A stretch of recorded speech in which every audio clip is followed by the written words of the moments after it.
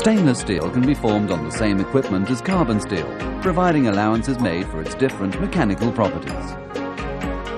Obviously, only straight line bends can be made in a brake press, and the length depends on both the press capacity and tool length.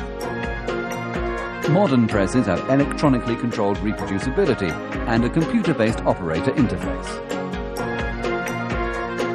A wide range of tooling has been developed to make complex sections by brake pressing, and roll forming also uses clever tooling to produce continuous lengths of sections. Some are simple, others are complex, requiring many complicated and expensive rolls. Consequently, the high tooling costs only make roll forming economical when large quantities of the same section are required.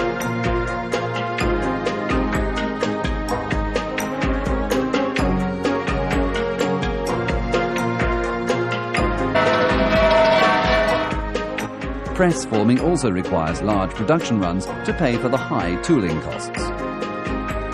However, for thin sections, it is possible to reduce tooling costs by using a cheap disposable nail die made from wood or aluminium that is pressed into a rubber bed.